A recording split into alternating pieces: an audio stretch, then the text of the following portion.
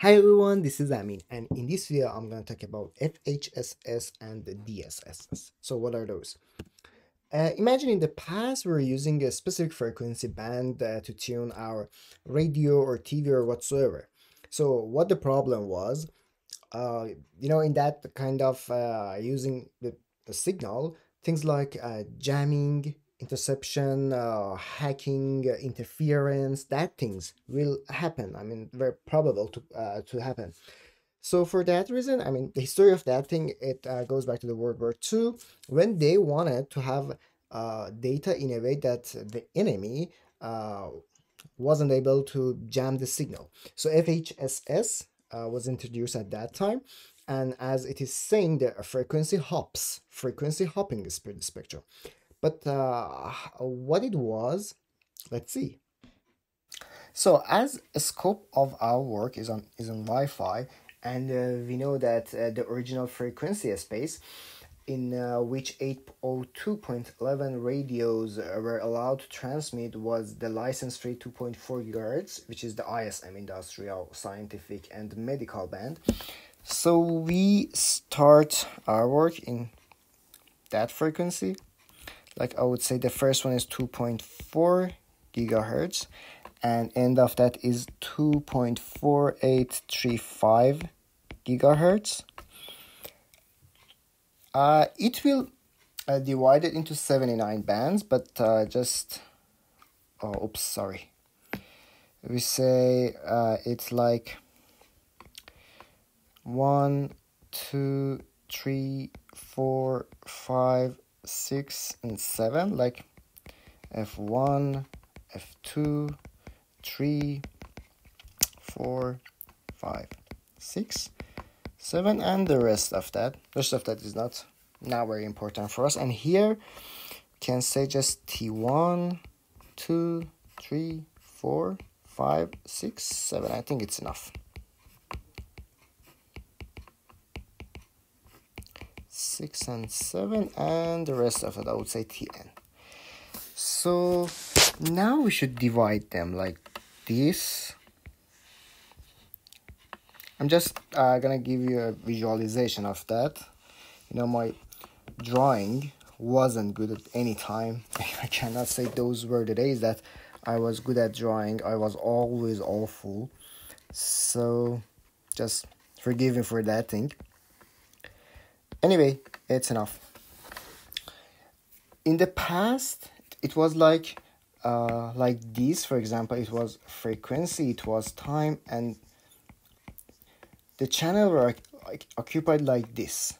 But in this kind of thing, I mean in frequency hopping speed spectrum, it is like this. For example, at first F2 will be occupied, and then it leaps to, for example, F5, then hops down to F3,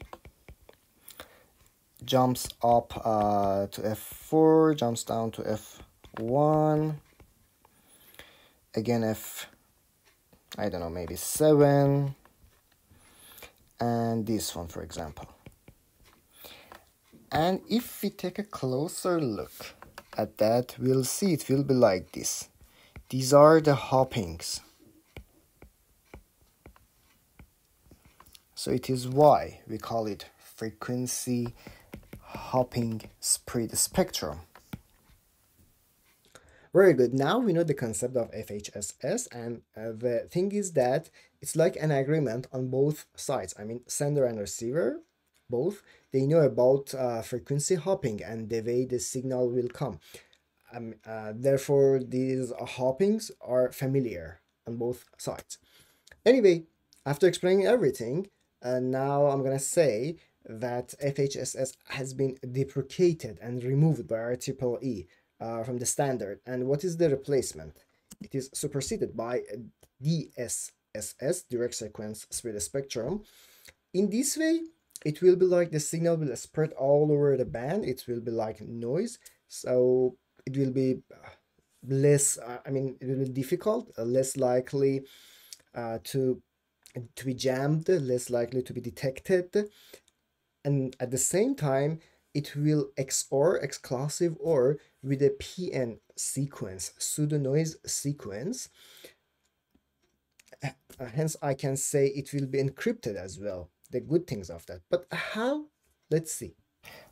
Okay, before going further, let's just consider and review the concept of XOR, exclusive OR. Imagine we have A, B, like this, and C as output. So we say we have input, we have our output, and C is equal to A XOR B, A, B, C. So 0, 0, 1, 1, 0, 1, and 0, 1. Let's do the math. We know that for the ones which are the same, it will be 0, like 0, 0. And for those which are different, it will be 1. So it will be 1 and 1. Okay, anyway, this is the concept of XOR. Now, let's consider our signal. This is the signal that I'm gonna send, like I would say data,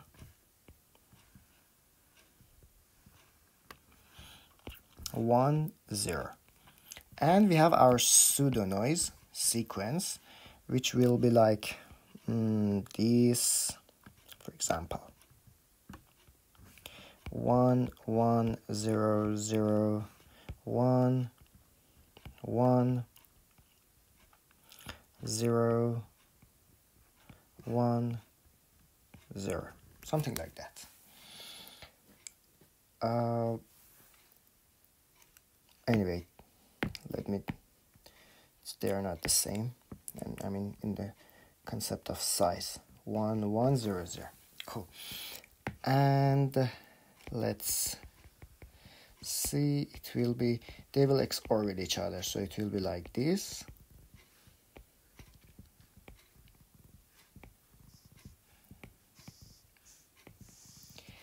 What will be the result?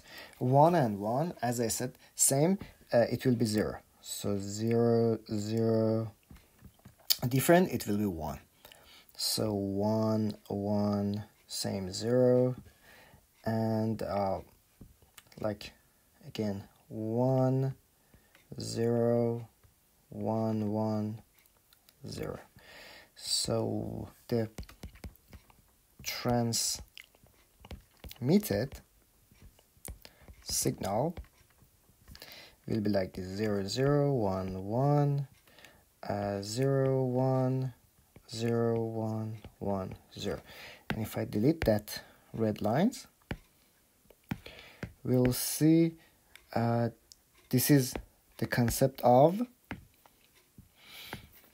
a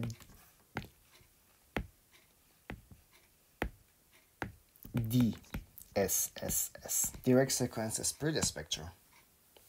Now we have a better understanding and visualization of both techniques in spread spectrum. But now there's a question, which one's faster? The thing is that data rates defined by the original 802.11 standard were 1 megabit per second and 2 megabit per second, regardless of which spread spectrum technology was used. So it doesn't matter which one we are using, data rate is the same. And we know that data rate is the number of bits that physical layer carries per second. And the last thing that we should bear that in mind is that data rate is a speed. It's not the actual throughput. And the thing that we are seeking for is a throughput, to be honest, not speed.